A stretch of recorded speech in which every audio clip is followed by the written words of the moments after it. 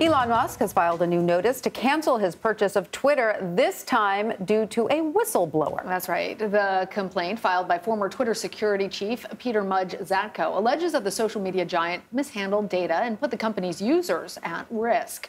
Twitter responded to Musk by saying his filing is, quote, based solely on statements made by a third party that, as Twitter has previously stated, are riddled with inconsistencies and inaccuracies and lack important context. So for more on all of this, let's bring in Rick Jordan. He is CEO of Reach Out Technology and an MSP investor. Rick, great to see you. So can you, first of all, expand on these security risks that this whistleblower at Twitter, supposedly uncovered?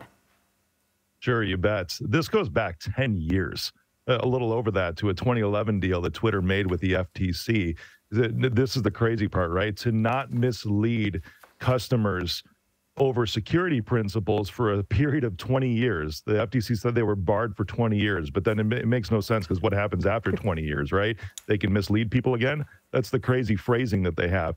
But when Mr. Zatko was hired, by the way, his hacker name, his pseudonym is called Mudge. That's how he kind of goes in the community. It's pretty funny. But he found a lot of security inconsistencies with the company, and Twitter was even facing a $150 million fine for breaking these agreements that they had with the FTC when Mr. Mudge or Mr. Zatko was hired back a couple years ago by Jack Dorsey. Everything from accessibility to user accounts, private data, attacks from the outside by what we call threat actors, just a whole slew of security inconsistencies. So, Rick, we've heard a lot about this whole Twitter deal, Elon Musk's, and lots of people, I think, are probably just like, oh, what's happening now? Because previously he tried to get out of the deal by citing the number of bots on the website. Opera. It is. Yeah. So with this latest turn, this twist now, do you think he's going to have better luck citing these issues that Mudge brings up about security? I think it's a good tactic for him to try to back out of the deal. If you look at the deal as a whole, I mean, we're on Money Watch, right? If you look at the deal as a whole, it's not a bad deal for shareholders. If all the data and everything is as Twitter says that it is, $44 a share to buy this company out, or $44 billion is not a bad deal. It's a premium. It's a good deal for the shareholders, though, if everything is how it says it is. But we've seen the markets crash since then. This is a good tactic to try to back out of the deal or at least renegotiate the price. The filing that they made, again, was like a redundant letter just in case the first one filed on July 8th when Mr. Musk tried to back out just doesn't hold water in court. So it's kind of a backup plan. We might end up seeing a backup to a backup. This is not the end of this. We'll probably see this in October in trial.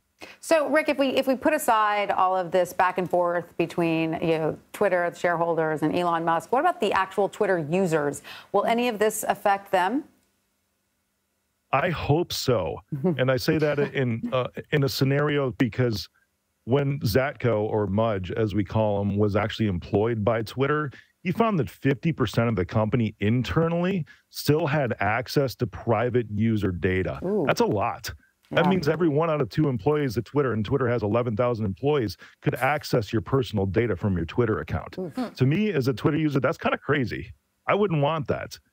So I hope that this is kind of Mudge's or Mr. Zatko's MO in the 90s. He would be hired by software companies to fix bugs. When they wouldn't or they would delay, he would go public with them. So this is something he's been doing, a tactic he's been using now for 30 years. It works. So I hope that the biggest winners out of this are the Twitter users like you and me. Yeah, I kind of agree with you. I don't want Twitter employees accessing my personal information either. So 50%, 50% of them can see it. Yeah. We're all on the same page with that one. Yeah, Rick Jordan, thanks for joining. You bet. Thanks.